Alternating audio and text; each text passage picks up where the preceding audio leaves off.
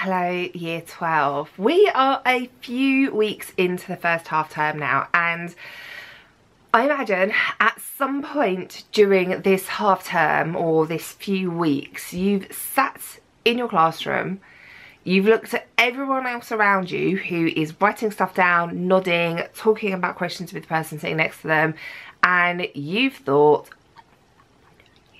what am I doing here? I am in the wrong place, I don't understand, this is not the right thing for me, and you've had a little bit of a panic.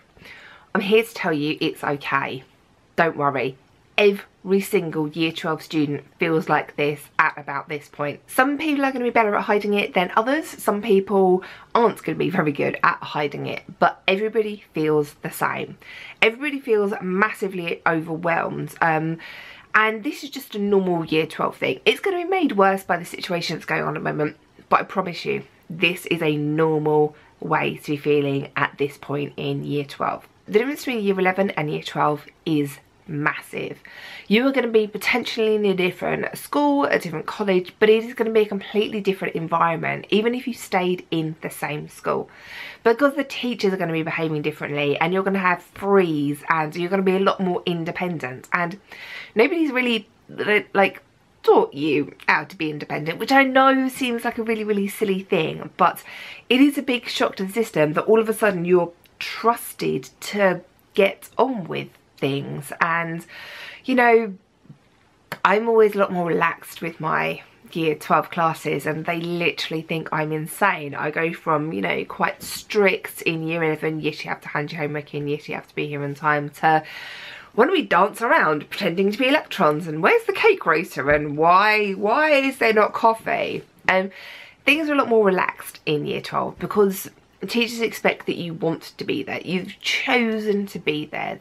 This is something you are enjoying, hopefully doing. So do not worry if you are panicking a bit. Do not worry if you feel like you're in the wrong place, that you've made the right choices.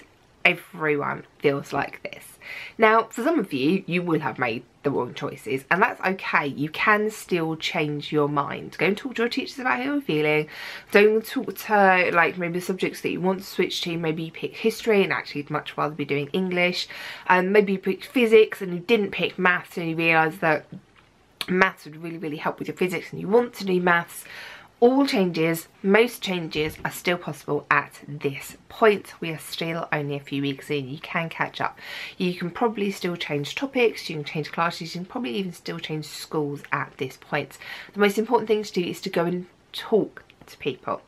Now, if you are sure that you have picked the right subjects, but you are still feeling massively out of your depth, do not worry. Everyone's feeling like this. And there are lots and lots of things you can do to keep on top of this. Getting organised, getting sorted, basically starting good revision practices now.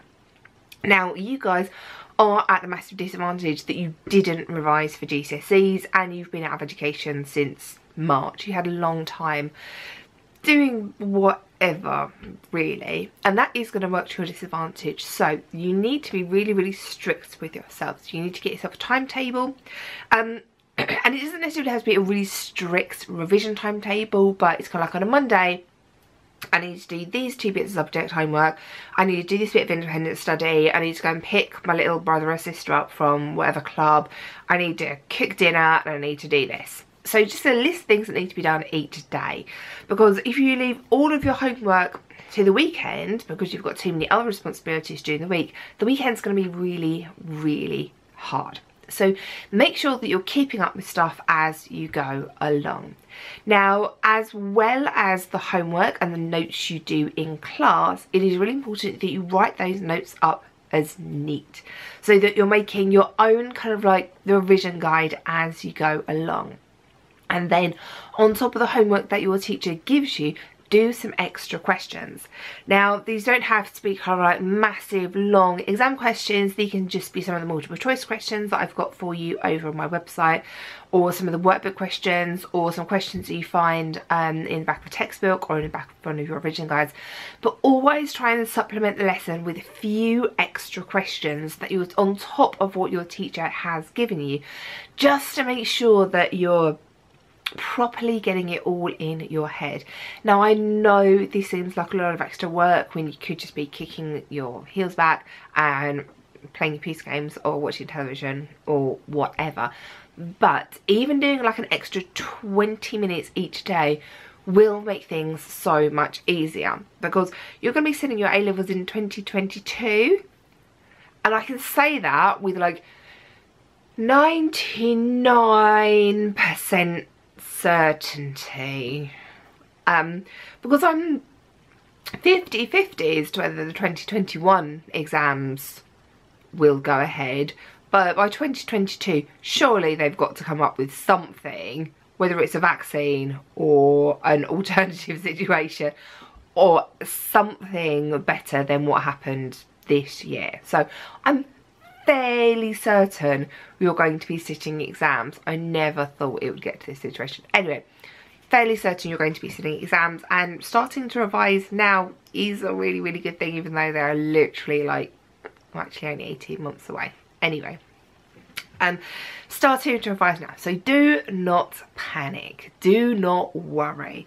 In all of this overwhelming feeling that is going on at the moment, try and find things that calm you down, whether it is doing mindfulness or whether it is reading, or whether it is going for a run or going out for a cycle or playing football or like coaching football or guides or scouting or whatever it is. Make sure you make time to do things that make you happy, because in this crazy world, in this crazy situation, it is really important that we properly, actively look after our mental health. Our mental health isn't something that just happens. It is something we actively have to look after and ensure we are getting ourselves into a good situation with. So don't worry, guys, is the basic message of this video. It's going to be all right. It may not be all right in the way that you thought it was going to be all right. It may not be all right in the way that you planned for it to be all right. It may be all right in a completely different way, but I'm going to be here with you every single step of the way. We're going to be working so hard together to make this a really good, a really positive experience for you, and so that, you know, we can have a really successful year 12 and we can have a really successful year 13. So good luck, guys. Ouch!